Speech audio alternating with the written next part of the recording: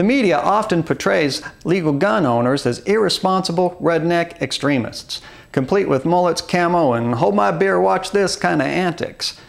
Now, like most stereotypes, it's not representative of the majority of the group. But there are some things that can be said about us as a group, like we tend to be more politically active and we're less prone to commit crime. What can't be said about us, however, is that we're more politically conservative.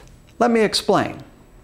The last census tells us there are 314 million people in the United States, 240 million of which are adults. Now, most recent estimates put the number of legal gun owners at about 80 million, or 1/3 of the adult population.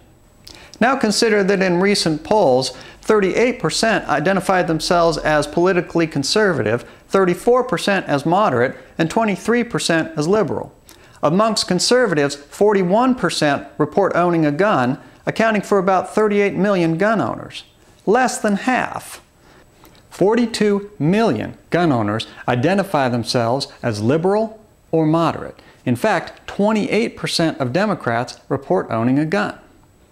Now, it's very true that gun votes tend to go down party lines, but we shouldn't confuse liberal politicians with liberal-leaning people. People vote for a variety of reasons that have nothing to do with guns.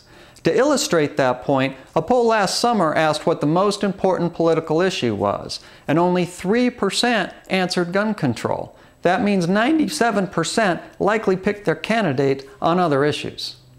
I've talked to several left-leaning gun owners that would like to be more involved in gun rights but feel uncomfortable amongst other gun owners.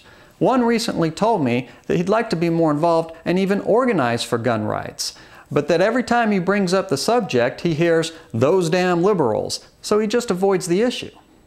This could be even more daunting if a liberal or moderate gun rights supporter wishes to attend a rally. As the Yankee Marshal recently pointed out, it's common to hear speeches about religion, abortion, or a variety of other issues that have nothing to do with gun rights. This keeps away people who might otherwise wish to participate. As I mentioned before, gun owners are about 1/3 the adult population, and somewhat less than 50% of households have guns. But any way you slice it, we as gun owners are in the minority. We can't afford to alienate half of our ranks by mixing gun rights with other traditional conservative issues, or by blaming half the populations for the gun rights agenda. If we keep pro-gun rallies and videos about guns and say, "those damn anti-gunners" instead of "those damn liberals," then we can make all gun rights supporters feel welcome. If we do this, our ranks will swell and our rights will be more secure.